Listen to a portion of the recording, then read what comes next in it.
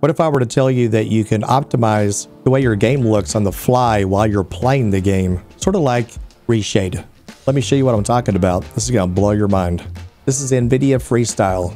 Like I said before, it works sort of like Reshade and on the fly and much easier to use. It currently works with 100 plus games. I'll leave a link for you down below in the description to all the supported games. It's pretty cool. For hardware, you're going to need an Nvidia GTX 700 or above series. For the software, you're going to need Nvidia software driver version 390.65 or above. You'll also need to have GeForce Experience 3.12 or above. I'll leave a link for you down in the description down below so you can get those downloads.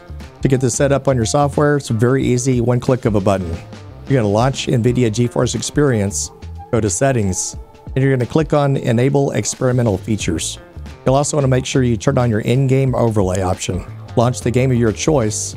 Once inside the game, the hotkeys are Alt plus F3. You can also turn on the overlay by pressing Alt plus Z key. I'm going to show you a brief demo of me using it inside Grand Theft Auto 5 with no graphics mods installed. Check this out. Now, I'm currently using a 3080 Ti with all graphics kind of maxed out at the moment. Let me show you my settings. And I'm barely even using a fraction of my VRAM at the moment.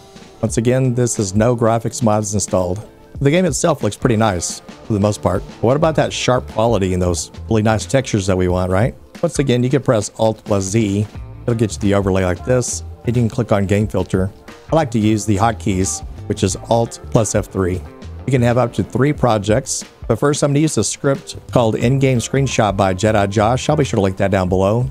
Get some really cool effects like this.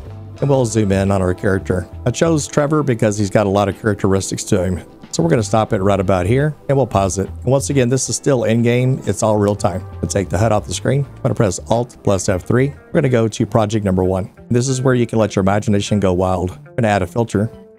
You can make it black and white. Not happy with black and white. You could also come down here and you can change the intensity. Not happy with that? Just trash it. We'll add a different filter. How about brightness and contrast? If your game is too bright, this is a perfect setting for you right here. Click down brightness and contrast, take the exposure level and reduce it down a little bit. If your game too dark, you can increase it a little bit. You can also add a little contrast, some highlights, some extra shadows if you like. Increase the gamma. For now, we'll take this off. The color setting I think is going to really shine, especially if you installed a graphics mod already, but you're just not quite happy with it. You want to get a little bit more color or a little bit less color, depending on what the graphics mod did to your game. You can get those perfect skin tones that you want. Tint intensity, the temperature, vibrance. You can also stack filters on top of other filters. For example, if you want to make a video about maybe an old film, for example. And remember, this is still real time. If you're making video footage or content creation, you can see how this can come in handy. And here's the filter strength. Film dirt strength.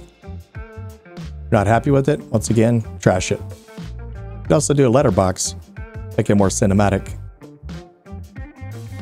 This is one of my favorites right here, Sharpen Plus. This is without any sharpening, and this is how good you can get with the sharpening.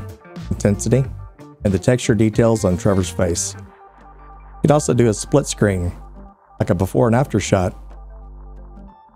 Change the divider color, gradient fade, zoom, before, after. And remember, this is still real time. There's so many things you can do with Nvidia Freestyle, it is crazy. I only showed you just a portion. And for those of you that installed a graphics mod, maybe you really like it, but you just wish it had a little bit more zing, a little bit more pep, maybe a little bit more darkness, maybe a little bit more brightness. A little bit more color, a little bit more clarity, more detail. And hopefully you got a little bit of use out of today's video. There's nothing wrong with stacking a game filter on top of a graphics mod. Until next time, I'll see you on the next episode. Take care and stay safe.